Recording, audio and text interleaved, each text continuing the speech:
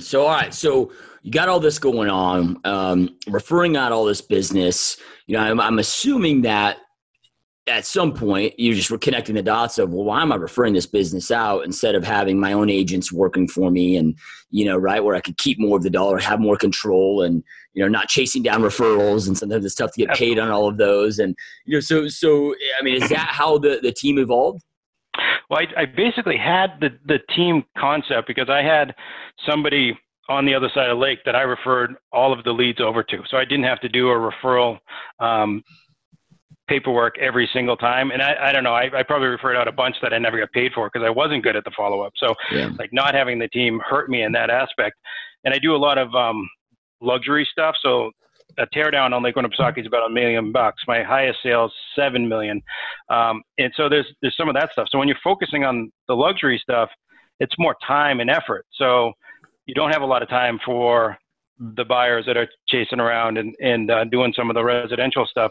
So it was more out of just needing the time and having the efficiency of strategic agents kind of around the lake and in different areas.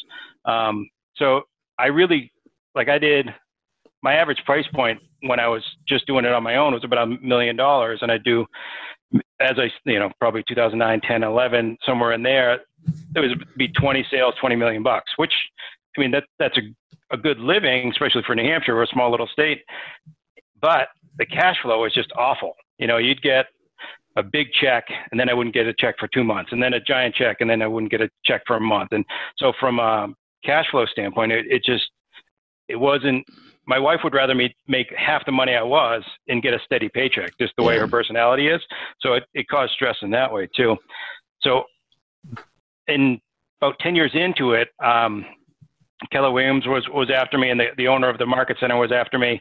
Basically, he would take me out to lunch. Like, Keller Williams is a big recruiting company, and really everything's kind of white noise when you're in real estate. Everybody recruits everybody. Everybody's got the best technology. Everybody's got the best network. After a while, it's all just the white noise in the background. So this guy was after me, taking me out to lunch. I wouldn't let him pay for a lunch because I didn't want him to feel like he's getting anywhere with me. And then he caught me at a weak moment, February, I think. It was in the winter of 2013. And he said, I want to fly you to Texas. I want you to go to our franchise systems orientation, which is basically their owner's training. And he said, I want you to go through that. And I said, Nate, I'm not going to make a move to your company. I was number 9 in the state at the time. I liked the people I was working with. I really didn't, and this is answering your question, I really didn't know about the team aspect to it because I just wasn't introduced to it yet. But I kind of had the team that I didn't know in place with the agents around. And so I said, Nate, I'll go to Texas. I'll take your training. I got a good buddy that moved to Texas that I haven't seen for a while. So if I can go see him, if I can take your training, and if you understand that I'm not making a move to Keller Williams, I'll fly down there with you. He said, all right, under those conditions, I'll still want you to come. So I flew down there, and the joke and actually I listed a condo on that Friday thinking that when I came back, it was going to be business as usual. I really had no idea I was going to make a move, but I mean, to his credit, he knows that 85% of the people that go to that meeting actually make a switch. So it wasn't a huge gamble on his part.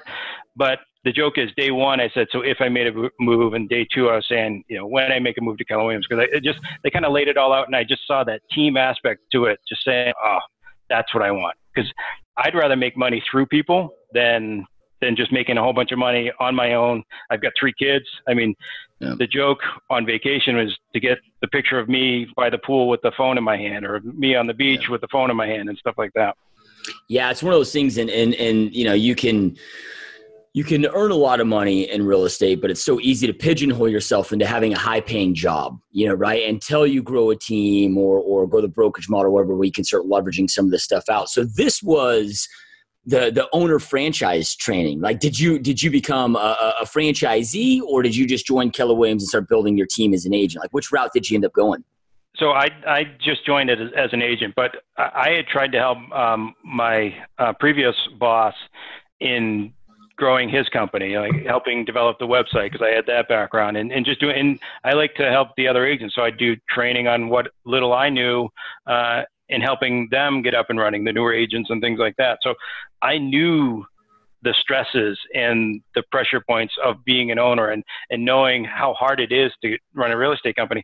And this was 2013. So that wasn't a great year in real estate. And it was funny because I'm sitting in this room full of owners. I'm like, why is everybody happy? You know, aren't you guys losing money? What's going on here? They all had the nice watches on. They were all arguing who's going to pay for the dinner. And it just was like a different atmosphere. So I said, there's got to be something that's working here. So I came back and my determination was to start a team and go that route. Yeah.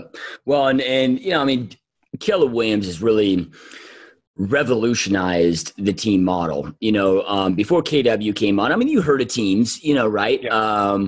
But nothing like usually two agents teaming up. Yeah. I mean, it was nothing. And now with what Keller Williams is you know, what Gary Keller, the foresight that he has, you know, now you're seeing, you know, 50. You know, I had like Bob Lucido on the show not too long ago, who's a good friend of mine, and I mean, doing $17 million a year in you know, commissions, and you know, 55 agents, and now with all the expansions, and you know, they've got such a great training program. But what I always commend Gary Keller for the most is to retrain agents to think of what is possible. It doesn't need to be done the traditional way of real estate. Right. It's like, man, you can really take this big and even leverage the brokerage without having to become a broker owner and taking on that risk and have those lower profit margins and things like that.